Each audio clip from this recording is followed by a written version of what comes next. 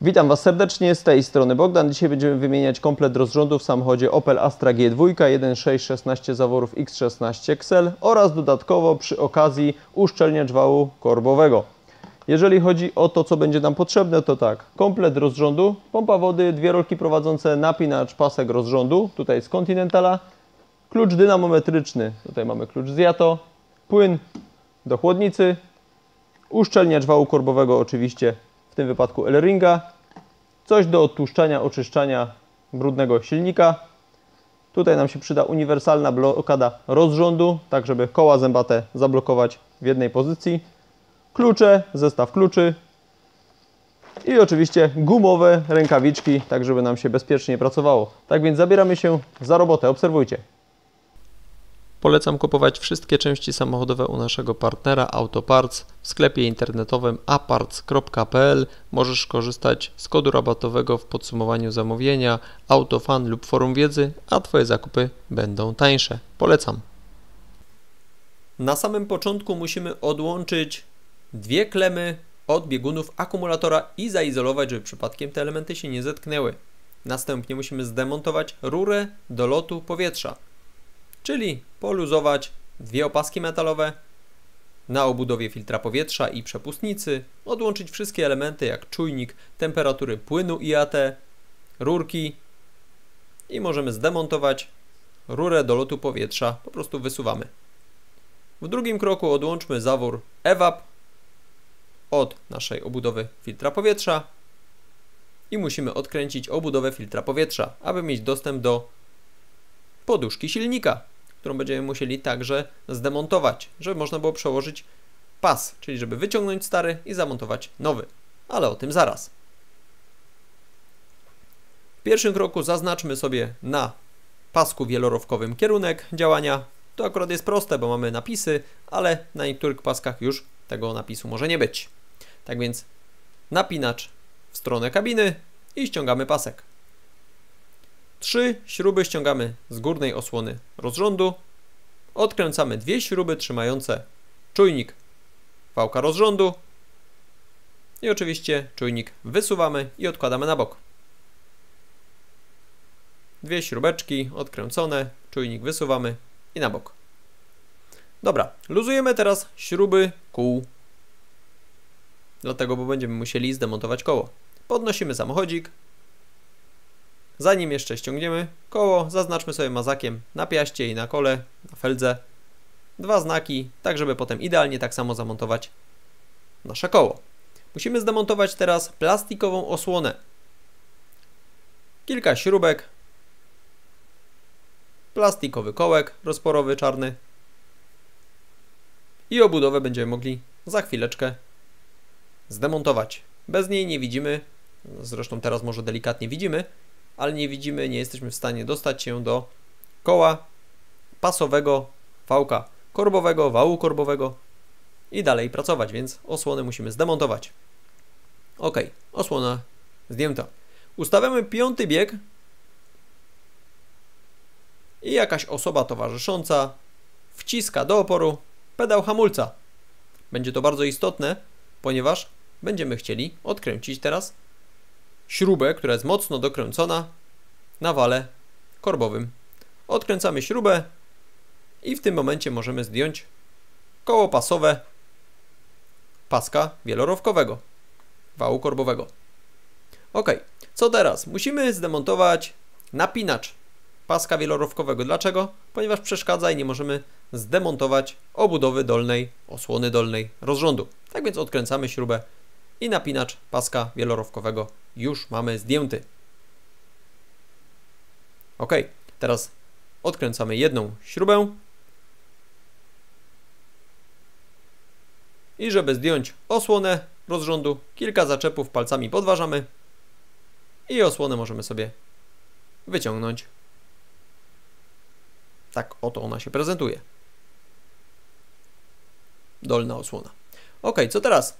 Nakręciłem sobie z powrotem tutaj śrubę na wał korbowy, tak żeby móc ustawić na kole zębatym wału korbowego właśnie to koło na znak. W obudowie na dole jest taka wypustka, ja oznaczyłem sobie białymi mazakami, żebyście dobrze widzieli. Jak się przyjrzycie z bliska, to wszystko tam widać. Tak samo są tutaj dwa znaki na kołach zębatych rozrządu, więc możemy sobie teraz potwierdzić, że wszystko jest ok i założyć uniwersalną blokadę wałków rozrządu. Tak więc mocujemy blokadę, żeby podczas naszych prac koła się nie ruszały.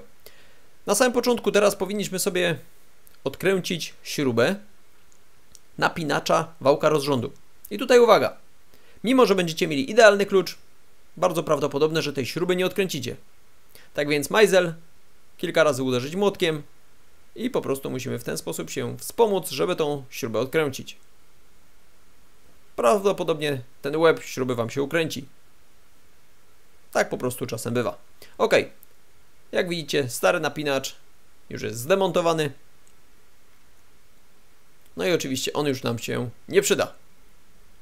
Pod samochód, pod miskę, razem z taką gumą, jak widzicie, podkładam sobie tutaj kobyłkę. Dlaczego? Ano dlatego, że będziemy teraz demontować poduszkę silnika i musimy ten silnik troszeczkę podnieść, żeby nam nie opadł. W związku z czym w ten sposób zadziałałem. Oczywiście są różne inne opcje. Można sobie podłożyć jakiś podnośnik pod silnik i podnośnik troszeczkę podnieść ten silnik w inny sposób. Tak więc opcji jest wiele. Ok, odkręcamy 6 śrub i odkręcamy naszą poduszkę silnika. Jeżeli jest uszkodzona, warto ją oczywiście wymienić. Jeżeli jest sprawna, no to nie wymieniamy. Ok, w tym momencie możemy dopiero nasz pas rozrządu zdemontować i przełożyć, ponieważ zdjęliśmy naszą poduszkę silnika. Inaczej byłoby ciężko. A chodzi o to, żeby komfortowo pracować, więc warto ją zdemontować. Stary pas rozrządu. Nie mamy tu żadnych pęknięć, jakichś problemów, ale oczywiście nadaje się do wymiany. Musimy teraz odkręcić dwie rolki. Dwie rolki prowadzące paska rozrządu. I teraz uwaga, obydwie są różne i mają różne śruby. Tak więc pomylić się na pewno nie pomylicie, która gdzie ma trafić. Ale warto na to zwrócić uwagę. Jedna rolka i druga rolka. Po prostu odkręcamy. Obydwie rolki będziemy musieli dokręcić momentem odpowiednim za pomocą klucza dynamometrycznego. 25 Nm. Tutaj nie dokręcamy rolek na wyczucie. Klucz dynamometryczny przy pracach takich jak właśnie wymiana rozrządu jest po prostu wymagany, żebyśmy spokojnie potem spali. Ok, stare rolki są sprawne, ale już nadają się po prostu do wymiany. Nowiutka rolka, cały komplet, zestaw paska rozrządu, Continental, Contitech. I jeszcze raz przypominam, że polecam kupować wszystkie części samochodowe u naszego partnera aparts.pl, Autoparts. Bardzo dobre ceny i na końcu w podsumowaniu wpisujecie sobie kod rabatowy Autofan lub Forum Wiedzy i macie troszeczkę taniej zakupy. Ok, kluczem dynamometrycznym dokręcamy. Ustawiony na 25 Nm i zabezpieczony.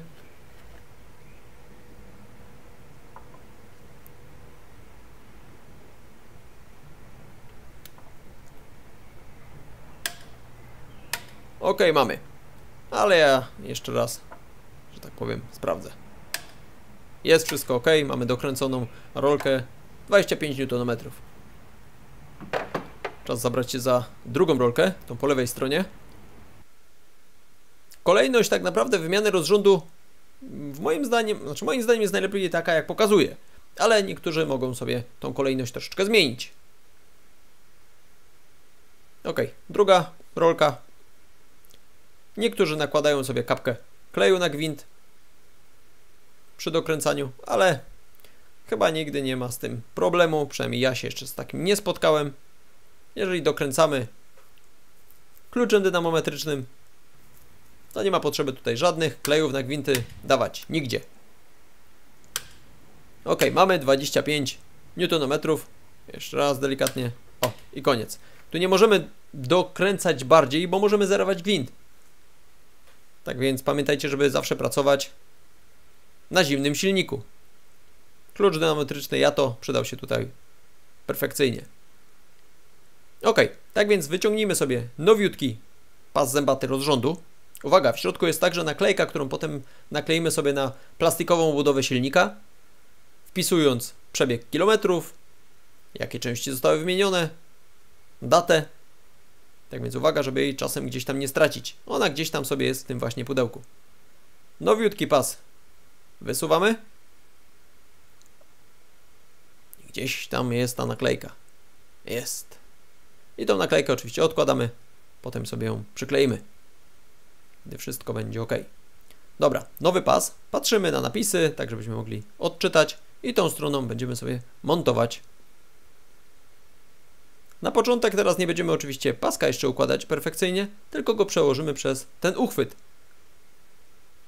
Stary pasek u góry, nowy na dole. Jakie różnice? Oczywiście ten stary jest troszeczkę cieńszy, no bo po prostu już jest spracowany. Co oczywiście jasno daje nam informację, że za jakiś czas mógłby pęknąć. Niekoniecznie przy 100 000 km, 120, ale kiedyś mógłby. Skoro jest zalecane, żeby wymieniać pas co około 60 000 km, to po prostu robimy tak, jak instrukcja pojazdu czy producent zaleca. Nie ma co przyciągać, bo czasem chytry traci 2 razy. I silnik po drodze gdzieś się zatrzymuje, a koszta są wielokrotnie wyższe naprawy. No dobra, przełóżmy sobie teraz nowy pas zębaty, rozrządu oczywiście, przez uchwyt i po prostu go sobie bezpiecznie odłóżmy na bok. Będziemy mogli teraz zamontować naszą poduszkę silnika na swoje miejsce i kobyłkę spod silnika wyciągnąć i podnieść samochód. W waszym wypadku, jeżeli będziecie korzystać z drugiego podnośnika jakiegoś, no to w takim wypadku oczywiście będziecie mogli zdemontować podnośnik spod miski oleju albo gdziekolwiek indziej ten silnik podparliście. Dobra, oczyściliśmy sobie miejsca montowania, wsadziliśmy sobie poduszkę, śruby na miejsce i dokręcamy wszystkie śruby. Każdą po troszku, potem trochę mocniej, a potem już porządnie. No dobra, tak więc lekko podnieśmy. Kobyłkę możemy sobie odsunąć. Jeżeli byście chcieli podkładać coś pod miskę olejową, to pamiętajcie, żeby na rogu tej miski, tam gdzie jest najmocniejsze miejsce tej michy, nie na środku, bo może nam pęknąć. No dobra, odkręcamy korek zbiornika wyrównawczego płynu z układu chłodzenia. Nakładamy sobie rurkę tutaj i odkręcamy czerwony zawór. Płyn spłynie przez około kilka minut. Jak już spłynie, to dokręcamy oczywiście zawór. No dobra, czas odkręcić pompę wody. 3 śruby trzymają pompę wody, obudowę pompy wody. Tak więc odkręcamy wszystkie 3 i teraz uwaga. Za tą pompą jest jeszcze około litra płynu. Litra płynu, więc jeżeli byście stali teraz pod tą pompą, odkręcicie te 3 śruby i pociągniecie delikatnie do siebie pompę, to płyn do chłodnicy chluśnie wam w twarz. W związku z czym bardzo powoli tą pompę wysuwamy. Dzięki czemu no nie chluśnie wam w twarz. Ale tak czy siak litr wody się wyleje. W związku z czym najlepiej pod auto podłożyć jakiś koc, ręczniki czy trochę papieru. Chodzi o to, żeby te elementy wsiąkły ten litr płynu. No nie ma siły. Polać się poleje. Nic się nie stanie, ale jak będziecie zbyt blisko tej pompy, to może wam w twarz chlusnąć. W związku z czym uważajcie. 3 śruby odkręcamy. Ta po lewej stronie jest trochę bardziej oporna, ale to nie chodzi o gwint, tylko chodzi o ten plastikowy element obudowy rozrządu. Jako że te śruby mają takie podkładki grube, które właśnie naciskają na obudowę pompy, no to tutaj ta jedna podkładka nie bardzo chce wyjść. No więc musimy trochę prawo, lewo, góra, dół i wyjdzie. Ok, uważajcie przy wkręcaniu, żeby tam nie uszkodzić żadnego gwintu oczywiście dla tej śruby. Ok, teraz wyciągniemy sobie pompę. Ja wam pokażę, jak to wygląda, gdy wyciągamy ją szybciej. Zaznaczmy sobie jeszcze tylko mazaczkiem tutaj ślady, tak żeby widzieć, jak obudowa, bo ona jest taka specyficzna, ma taki specyficzny kształt, żeby nowe tak samo po prostu zamontować wstępnie. Tak więc wszystkie tutaj znaki sobie możemy porobić. To nic nie szkodzi. I patrzcie. Gdy wyciągniecie troszeczkę szybciej, to ten litr płynu po prostu poleci na was. A jak wyciągniecie powoli, no to nic się nie stanie. I teraz bardzo ważna rzecz. Bardzo dokładnie czyścimy całe te gniazdo pompy wody. Bardzo dokładnie. Chodzi o te kanty, szczególnie zewnętrzne. Tam, gdzie będą stykały się z uszczelką gumową, którą właśnie nakładamy nowiutką na nową pompę wody, która jest z kompletu z Continentala. Jest wszystko ok. I teraz bardzo ważna rzecz. Musimy tą uszczelkę zwilżyć nowym płynem. Jeżeli tego nie zrobimy, możemy uszkodzić uszczelkę podczas wkładania, co teraz właśnie czynię. Tak więc musi być uszczelka nawilżona. I teraz znowu 3 śruby dokręcamy. Kształt tej pompy wody dopasowałem tak, jak była stara wkręcona. Dlatego te znaki sobie tak porobiłem. Dobra, co musimy teraz zrobić? Ktoś z Was zapyta. Ściągamy koło zębate wału korbowego i demontujemy, podważając cieniutkim małym śrubokręcikiem, uszczelniacz, simering wału korbowego. Warto wymienić. Kosztuje 16 zł około, L-ringa. I stary, jak trzymałem w dłoni, stary uszczelniacz, po prostu jest stwardniały. Ta guma jest twarda. My sobie teraz wytniemy nożykiem, czy też nożyczkami taki wałeczek plastikowy z kubka, wkładając sobie tutaj, jak widzicie, do uszczelniacza w ten sposób i oczywiście lekko nawilżając ten kubek olejem. W ten sposób możemy bezpiecznie nasunąć uszczelniacz simering na wał korbowy. Jeżeli nie zastosujemy takiego patentu, a będziemy próbować wbijać, to uszkodzimy uszczelniacz na 99%. Wewnątrz tego małego uszczelniacza jest taka cienka sprężynka, która dosuwa ten pomarańczowy gumowy element do wału korbowego. Tak więc nasuwamy przez wałeczek, który stworzyliśmy. Gdy wsuniemy do końca, wyjmujemy wałeczek i już mamy gotowe. Dosuwamy tylko do końca i tyle. No dobra, tutaj mamy nasz napinacz. Skupmy się teraz na napinaczu. Napinacz, najważniejszy, jeden z najważniejszych elementów, razem z pompą wody, jak i wszystkie inne elementy są ważne, ale napinacz jest bardzo ważny, bo nasz pas oczywiście zębaty rozrządu musi być idealnie napięty.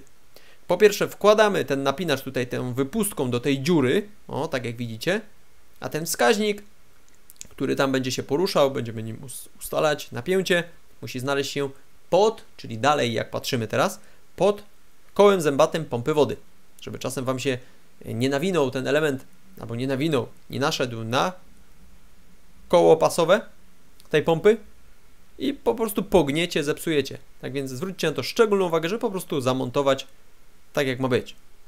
Ok, dokręciłem teraz śrubę, zobaczcie, to jest mimośrod. I te ramię, które teraz widzicie, ona ma taką dziurkę na imbus, na klucz imbusowy.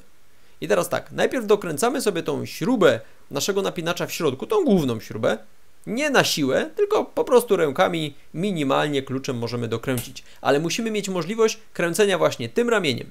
Jeżeli to ramię jest skręcone na godzinę 8, to jest minimalne napięcie paska rozrządu, a na godzinę 2 maksymalne. Zostawmy sobie na minimum, tak jak teraz widzicie, ponieważ gdy będziemy zakładać pasek rozrządu, to oczywiście musimy mieć tutaj możliwość go założenia. Tak więc zakładamy tutaj ramię na godzinę 8 i w tym momencie możemy skupić się na tym, aby nasz pas rozrządu założyć. Zakładamy po pierwsze od koła zębatego wału korbowego na dole, tego czarnego, i odwrotnie do kierunku ruchu wskazówek zegara. Czyli nie w lewo i tam na napinacz, tu będzie na końcu. Najpierw koło zębate wału korbowego, czyli to na dole, które teraz tu widzicie, i z prawej strony najpierw przez rolkę prowadzącą, którą wcześniej wymienialiśmy. Już zakładam na nią pas. Wsuwam. O, proszę bardzo. O, tak. Jako że wał korbowy ma spory opór, tak więc tu już delikatnie próbujemy sobie naprężyć ten pas w górę, tak delikatnie ciągnąc. O, w ten sposób, żeby tu luzu nie było zbędnego. No zobaczcie, trochę go pociągnijmy i nałóżmy sobie na prawe koło rozrządu. Ok, nakładamy, wsuwamy sobie w ten sposób, zobaczcie. I teraz, gdy będziemy zakładać na lewe koło, tylko przełóżmy sobie tutaj przez oczywiście uniwersalną blokadę rozrządu, to też delikatnie napnijmy sobie ten pas. I tak będzie luz, i tak będzie luz, ale napnijmy sobie w ten sposób. Dalej się nie da, na siłę nie pchamy, musi być drobny luz, bo i tak on potem zostanie skasowany. Tak więc nakładamy na kolejne zęby. W ten sposób, zobaczcie. Nie przejmujcie się, że drobny luz tam u góry jest. potem go się skasuje, zobaczycie jak. I przekładamy przez kolejną rolkę, którą też wymienialiśmy. I ta kolejność odwrotnie od wału korbowego z dołu jest wymagana. Nie możemy robić tego odwrotnie, bo będzie problem. Tak więc tutaj luz ma być, jest założone i teraz zostaje nam przełożyć przez pompę wody, przez koło zębate pompy wody, nasz pas oczywiście rozrządu, a na końcu przez napinacz. Wszystkie czynności robimy bardzo dokładnie i precyzyjnie. Tutaj nie robimy nic na siłę, że tak powiem, na szybkość, tylko porządnie myślimy, co robimy. Ok, mamy pas i teraz przekładamy przez koło zębate pompy wody. Uwaga, nie kręcimy w ogóle kołem zębatym pompy wody na sucho. To jest bardzo ważne, bo możemy uszkodzić uszczelnienia w pompie. Ok, przekładamy, jak widzicie, nie bawimy się pompą wody, przypominam. Przekładamy i jako, że daliśmy minimalne napięcie na tym ramieniu naszego napinacza, naszej rolki napinającej pas rozrządu, bo tak powinniśmy na to mówić, a nie napinacz, ale dobra, napinacza niech będzie. I zobaczcie, wszystko fajnie pasuje. Wszystko wchodzi.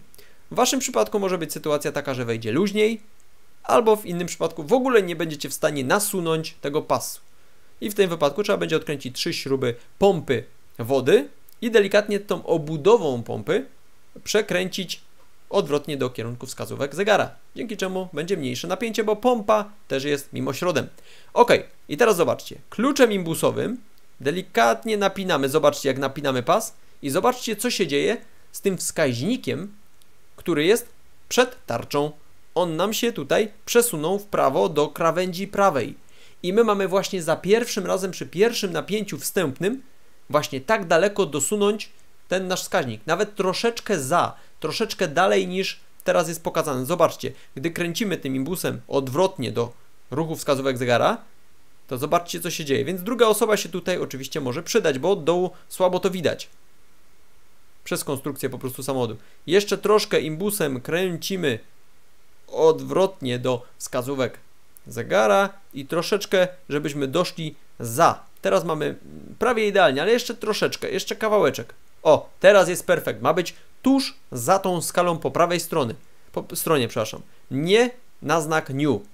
Na znak new będziemy w drugim etapie robić. Ok, jest ok, więc teraz zobaczcie co musimy zrobić. Dokręćmy sobie tą główną śrubę, jeszcze nie na jakieś super maksimum, ale dokręćmy ją, kontrując i trzymając w miejscu ramię naszego napięcia. W ten sposób, dwoma rękami to robimy. Trzymamy i dokręcamy, o, w ten sposób. No i teraz będziemy mogli przekręcić wałem dwukrotnie. Ale najpierw oczywiście będziemy musieli tutaj jeszcze zdjąć blokadę. Więc sprawdzamy tutaj na znaki, wszystko się zgadza na wale korbowym i sprawdzamy jeszcze tutaj te nasze koła wałków rozrządu, wszystko jest ok, zresztą jest blokada, nic tu się nie przesunęło, jest perfekt.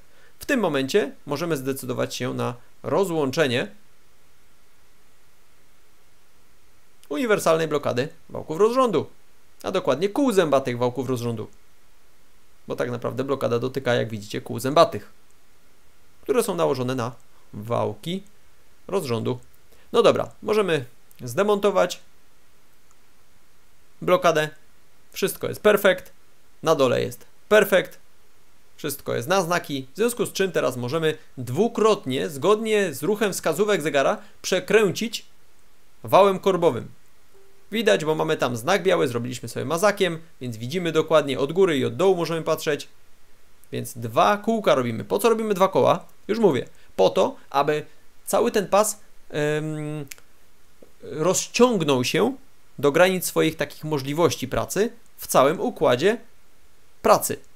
Dzięki czemu zobaczcie, co się teraz stało. O, tu jest wszystko ok, że jakbym troszeczkę bardziej przekręcił, to już by się zrównało, ale zobaczcie, co się stało.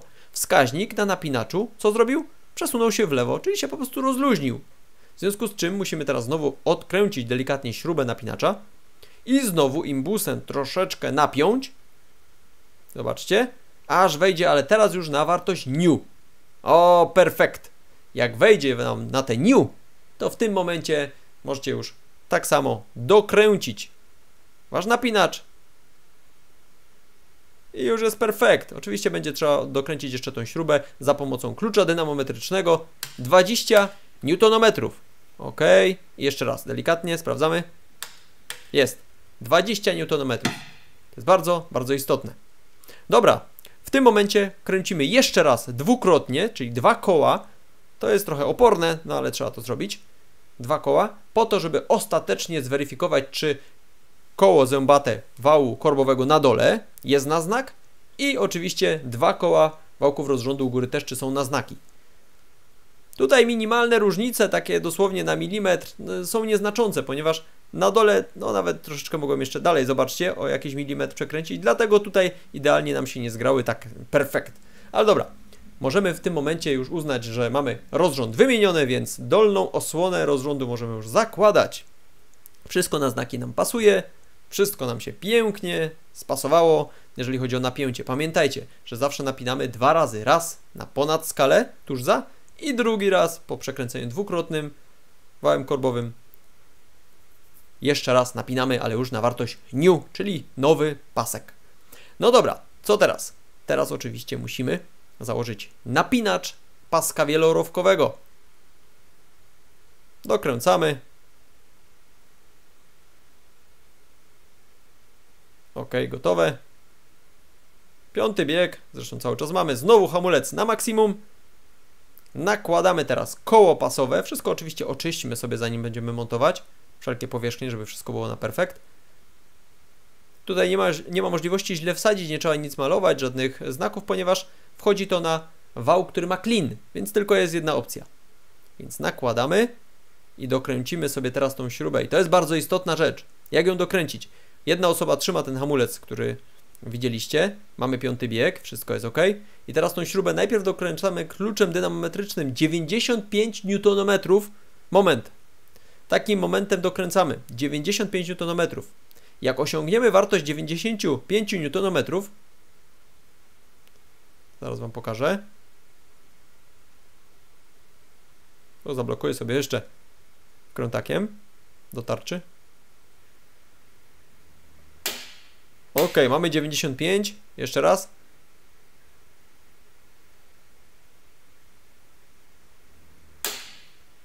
Dobra, gotowe.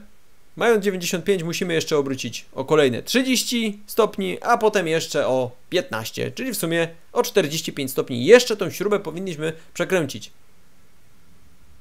Oczywiście nie kluczem dynamometrycznym, tylko za pomocą przedłużek tutaj.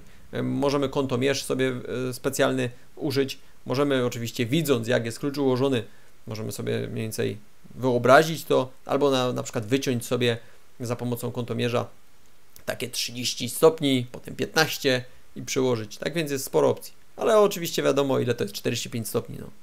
Taka 1/4. No może trochę mniej. No taka nie 1/4 połowy. No wiecie o co chodzi.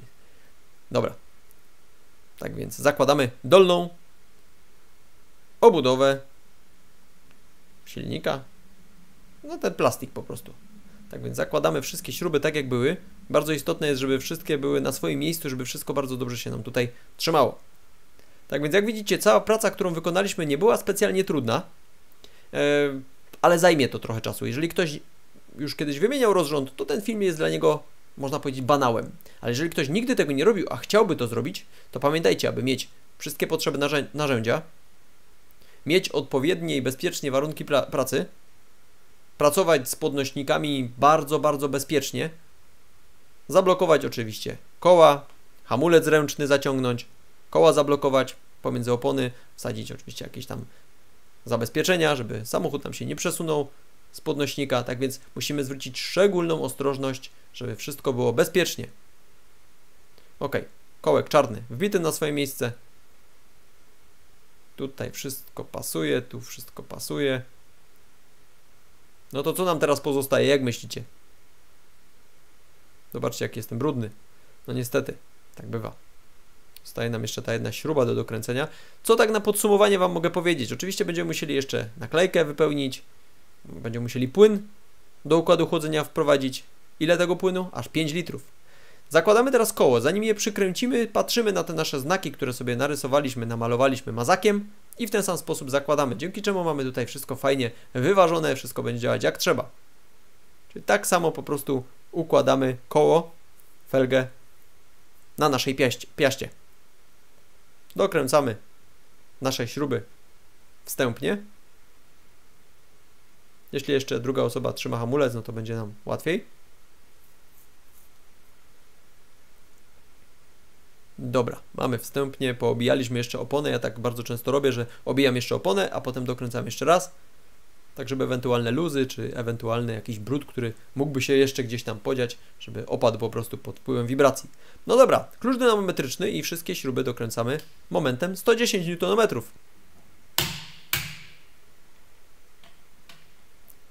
Kręcimy śruby na krzyż.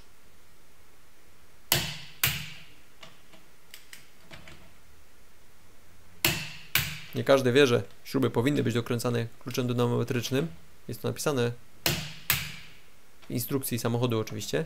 W większości warsztatów, gdy wymieniamy różne opony, koła i tym podobne, to tylko słyszymy czyli klucze pneumatyczne, które dokręcają te śruby znacznie mocniej niż trzeba. No i bardzo prawdopodobne, że może nam się uszkodzić gwint w naszej piaście. No dobra, tak więc dokręciliśmy kluczem dynamometrycznym nasze koła. Warto po 50 km jeszcze raz kluczem dynamometrycznym zweryfikować dokręcenie, bo prawdopodobnie jeszcze będziemy mogli troszeczkę dokręcić. Taka weryfikacja się przydaje. 50-100 km i zweryfikować. Dobra, zakładamy czujnik wałka rozrządu. Dwie śruby wkręcamy. Jedna, druga. Ja, jak widzicie, tu wsadziłem papier sobie na dół. Dlaczego myślicie? Dlatego, że śruba tam wchodzi w taki sposób, że może nam po prostu wypaść i spadnie nam do obudowy na dół. No i będziemy musieli się tam posiłkować ewentualnie takim magnesem albo ściągać wszystko od nowa. W związku z czym lepiej zabezpieczyć się, a żeby śruba po prostu nam tam nie wpadła do dolnej części, do dolnej osłony oczywiście rozrządu. Nie może tam być, bo się pas uszkodzi.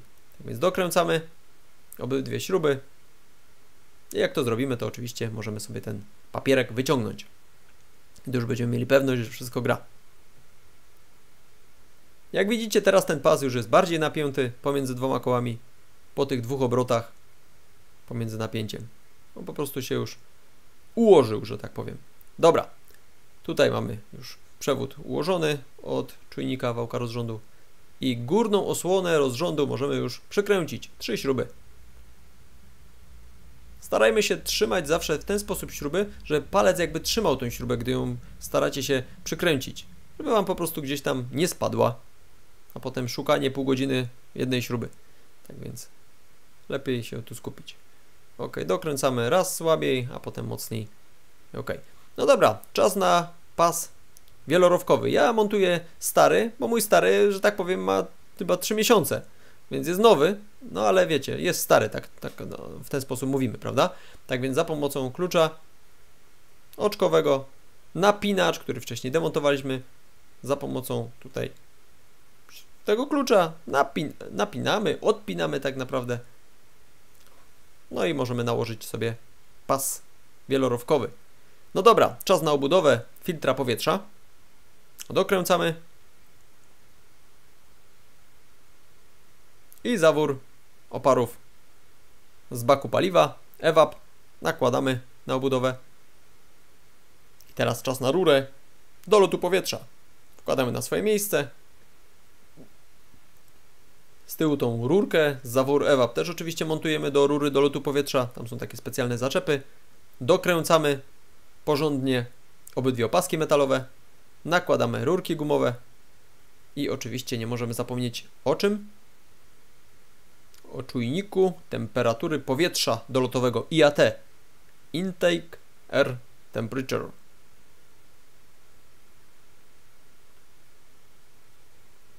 Ale zanim jeszcze to zrobimy, tu metalowa opaska na odmę.